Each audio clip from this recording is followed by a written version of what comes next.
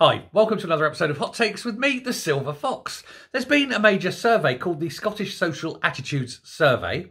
It's been released and the findings are, well, I'm going to say not really that surprising. They're saying that there is a massive, and literally massively massive, drop in trust in Scotland's politicians generally, in the SNP in particular, and in the government as a whole. They're saying people are fed up, they don't believe them, and that politicians are seen as untrustworthy and generally unlikable.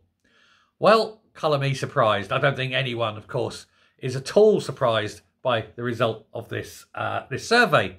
But they're saying that the major issues, of course, are things like the running of the NHS. Again, that's people's number one concern, the absolute number one concern. And it's something the SNP keeps saying, oh, it's our major concern. It's not your major concern. For the SNP, the major concern is independence, and everything that gets done has to be looked through via the lens of independence.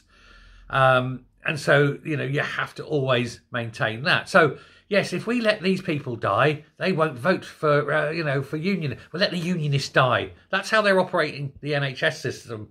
It seems to be certainly how they were operating the care homes.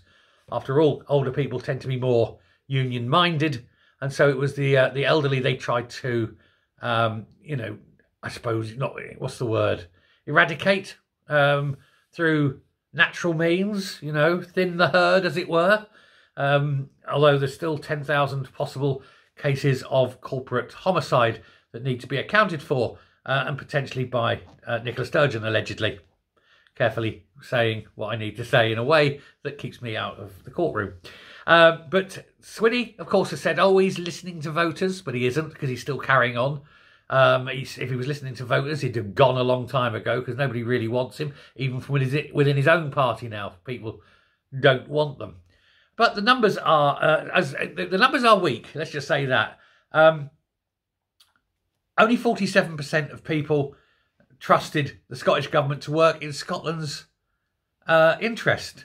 So over half the people say the Scottish government isn't working in Scotland's interest. That's gone down from 61%. So that's basically a 33% drop, nearest damn it, around a third. That's a 33% drop in support for the government to do the right thing, or in belief that the Scottish government's doing the right thing.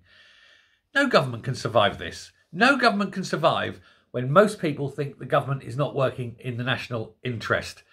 And that, of course, is why, come 2026, the SNP will be quite literally out on their arse. And I don't think anyone would meet them. It is a total, I think, damning indictment of the SNP and of their handling of the economy, the health service, transport, the roads, you name it. Every single aspect of policy is failing, and it is not the fault of Westminster. It is entirely the fault of the SNP government. They've had the money.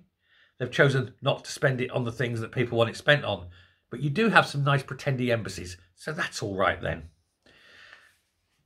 It's up to the people. They've got to get rid of the SNP, and now people are seeing more and more, increasingly, that is what they're going to do.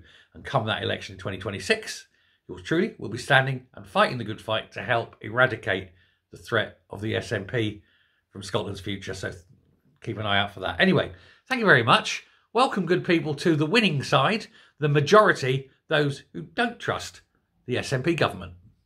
Bye.